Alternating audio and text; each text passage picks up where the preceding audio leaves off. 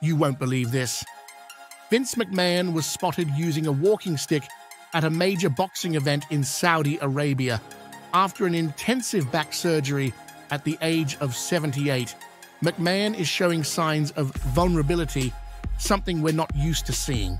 He was there alongside The Undertaker, Mike Tyson, and Kanye West in attendance. Now, the big question is, will he be back in action for WWE's Crown Jewel event this November 4th in Riyadh?